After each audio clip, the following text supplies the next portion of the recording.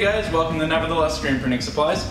Today we're going to talk about flash dryers, and specifically we're going to talk about the difference between coil and infrared flash dryers.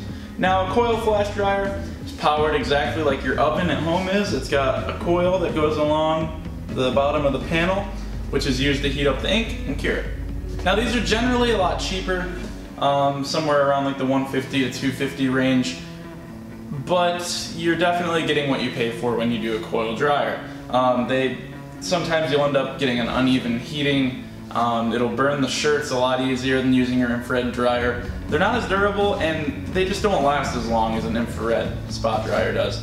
If you're looking to do a professional job and you want to be doing big jobs like 100 shirt runs for companies, this is not the spot dryer for you at all. These are okay for somebody in a DIY situation where they just want to make shirts for their personal use, but you're not going to be able to do a large quantity with this kind of dryer reliably. Now onto our infrared spot dryer over here.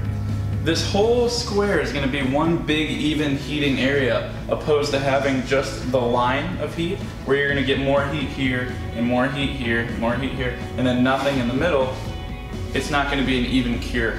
So when you have this big square that's all even heat, you're getting a guaranteed efficient job done every time.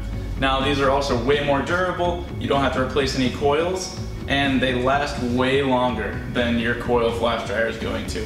Now these are going to cost a little bit more, but you're going to save money in the long run by having an efficient spot dryer, and you're not going to have to replace it in nearly the time that you would its coil competitor over here.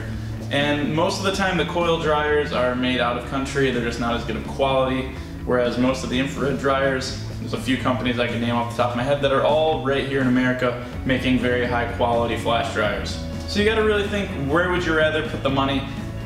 Our personal opinion, it is worth it just to go all out and get yourself an infrared flash dryer, especially if you're gonna be using it to cure your ink as opposed to using a conveyor dryer. Or do you want to go with the $150 or $200 coil dryer that you'll probably have to replace pretty soon? So thanks for watching. Hope you guys learned something. Hope I was able to help you in your decision between getting an infrared and a coil flash dryer. Remember to like, comment, share, subscribe, and keep on printing.